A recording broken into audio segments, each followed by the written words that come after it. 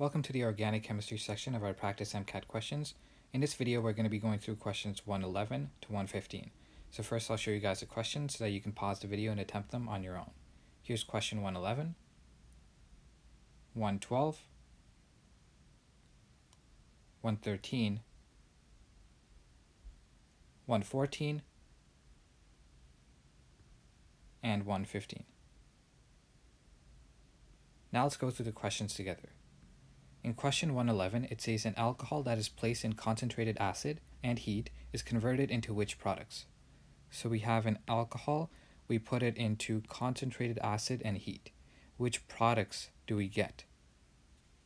So essentially what happened is, for example, if we have this alcohol, we put it into concentrated acid, so the oxygen got protonated. We now have OH2 plus, or water, which is a good leaving group, whereas the OH was not a good leaving group.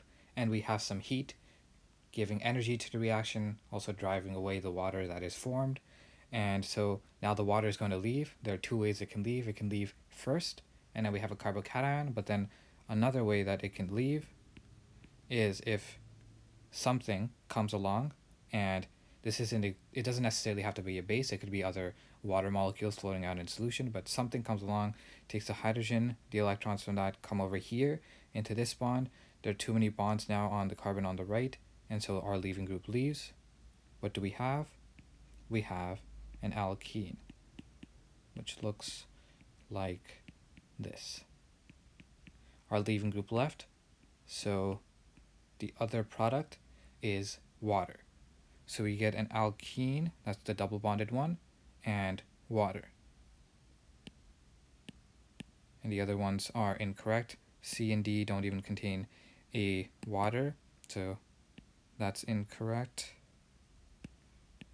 And A is saying an alkyne, meaning a triple bonded one, so that's incorrect. So it's a double bonded molecule that we get. In question 112, we're asked which of the following intermolecular forces contributes to the boiling point of the shown molecule.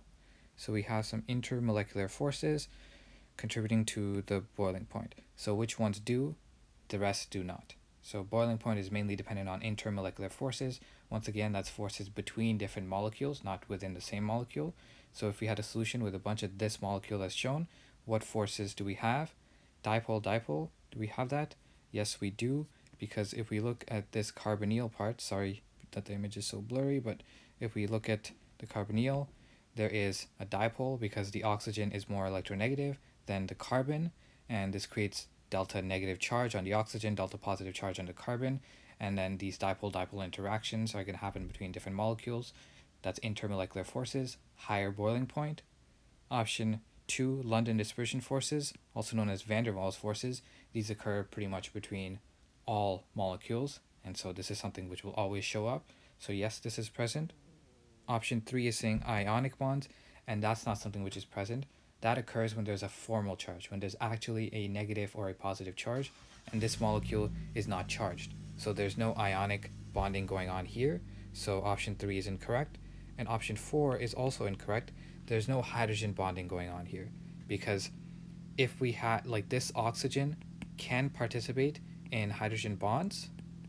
However, there is no hydrogen bond donor on this molecule. So if we're just talking about the solution of this molecule, then there are no hydrogen bonds taking place. There's no hydrogen bond donor, although there is an acceptor. So there isn't hydrogen bonding going on, and that's not playing a part in the boiling point. So it's only options 1 and 2, so A is our correct answer. In question 113, we're asked what difference would be expected between 1-butanol and 1,2-butane diol.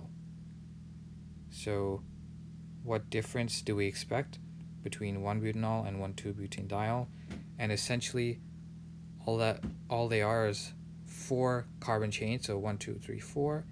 The first one has an OH over here. The second one looks like this, and there's a second OH at carbon 2. So a single alcohol versus a diol, the main thing is that second OH, now we have something that's making it more polar, and then we have more hydrogen bonds taking place. So if there's more hydrogen bonds, that means that the boiling point is going to be higher. So that's something that we can expect to be different. Option A is saying that the second one, 1,2-butane-diol, would have higher volatility. That's incorrect. It would actually have lower volatility. If we have more OHs, that's more hydrogen bonds, and therefore a higher boiling point, which means it's harder to get these molecules to go from the liquid phase to the gas phase. And if something is volatile, that means that it easily goes from liquid to gas. So therefore the volatility is lower, and it's the opposite of what we expect. So A is incorrect. B is saying it would have a lower molecular weight. That also doesn't make sense. It wouldn't be lower, it would be higher. If we add this other OH group, that added molecular weight that's coming from the OH is going to add to the overall weight of the molecule, so it's a higher molecular weight. Option C is saying the diol would have a higher boiling point, and this is finally something which is correct. And finally, option D is saying there'd be lower solubility in water. That's incorrect. If you have more OH groups, you have a more polar molecule. Water is a polar solvent, and in terms of solubility, like dissolves in like, so the diol would have higher solubility in water, not lower. In question 114, it says hydrogenation reactions are usually also reduction reactions, whereas protonation ones are not. The primary reason for this is blank. So hydrogenation reactions, they're also reduction. Protonation ones are not. What's the primary reason for this? In a hydrogenation reaction, we're adding hydrogens, but then we're also doing that in protonation. But the main difference is what is going on along with those hydrogens, what state are those hydrogens in. When we have hydrogenation, we could add H2, for example, or let's just say that we're adding a hydride. If we're just adding one hydrogen, what we're adding is an H-, meaning we are adding a hydrogen with 2 electrons. Whereas when protonation is happening, we have an H+, which means that there's a proton being added, but not electrons. Or just 1 electron instead of 2. And so what's going on in this case is the difference in electrons. The hydride is a nucleophile which is being directed towards some other molecule, whereas the H+ is an electrophile, and it's something that other nucleophiles will attach onto. And that's the main difference. So let's look at the answer options. Option A is saying protonation only occurs with nitrogen and oxygen atoms. That's incorrect. It can also occur with other atoms, such as sulfur, for example, but that's not the reason. That's the difference between hydrogenation being reduction, whereas protonation not being reduction. And yeah, what we're mainly talking about is reduction. Reductions, you can think about it, right, as the gain of electrons. Oil rig, oxidation is loss of electrons. Reduction is gain of electrons. There are more electrons being gained when we have the hydride. Option B is saying hydrogenation does not affect the oxidation state, while protonation does. Once again, an incorrect statement, although this one is relevant to reduction. But yeah, hydrogenation does affect the oxidation state, but protonation can as well. For example, if we had something that was like Cl-, now we had protons, now it's HCl, the oxidation state has changed. Option C is talking about, or there are many other examples where the oxidation state can change based on addition of protons. Protons, in option C it says protons do not come with electrons, while hydrogen atoms in hydrogenation do come with electrons. And so C is correct. We're talking about those extra electrons that are being added. Let me just have an example.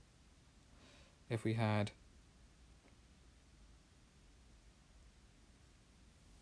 some acid and an H, and then we had a base. Yes, actually, one quick amendment. There isn't an electron here. Yeah.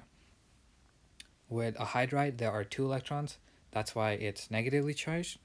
And with the proton, the H+, there aren't electrons. Because if we just take this example, there's a base. You can notice every bond has 2 electrons, right? You can notice that the 2, we can draw it out like this.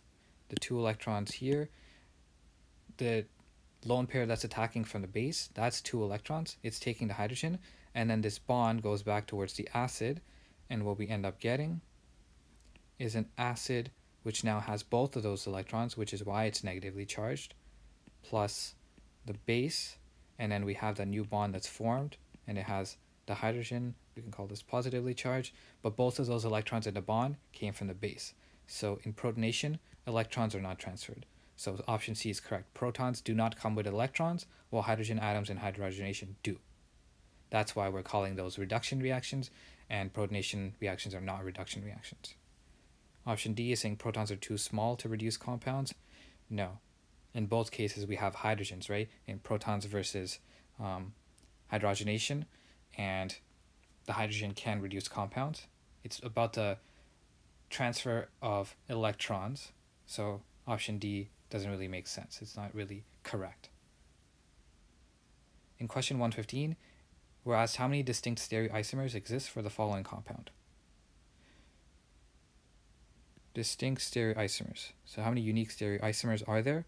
Well, if you look at this compound, you should be able to read from the chemical formula that there are 4 main carbons in the chain, and then those other ones over here, those are part of a functional group, or part of the side chain.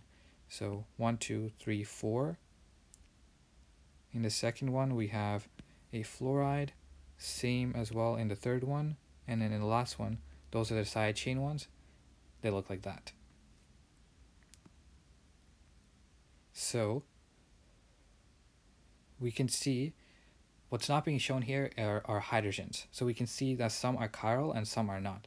For it to be chiral, there should not be a plane of symmetry, and we can normally look at carbons and say if we have 4 unique things bonded, then we have a chiral center. For example, over here we have 3 hydrogens. Because of that, this carbon is not chiral. Same reason that these carbons are not chiral. And then this carbon over here is not chiral because it has those 2 methyl groups attached. That's 2 of the same group, not 4 unique ones. Therefore, it's not chiral. And then the 2 in the middle are chiral. So we have hydrogen here. Those remaining carbons with the fluoride, they're both chiral. And if we have 2 chiral centers, you just have to do 2n is our formula. So that's 2 squared, n being the number of chiral centers, which equals to 4. And if you want to just quickly see them, both of those chiral centers could be R, for example. They could both be S. One could be R while the other is S, and then the inverse can happen. The first one can be S while the other one is R. So there are 4 types that we can have. So B is our correct answer. That's it for the questions in this video. If you enjoyed what you saw, make sure to check out our course. The link is right here, as well as in the description below. And in that course, we go through a lot more questions, just like we did right now, going through all the different answer explanations and, going through why each one's correct or incorrect, so you get the right type of thinking for the MCAT. Other than that, make sure to subscribe here to this channel to stay up to date with the videos posted. And that's it for this video. I'll see you guys.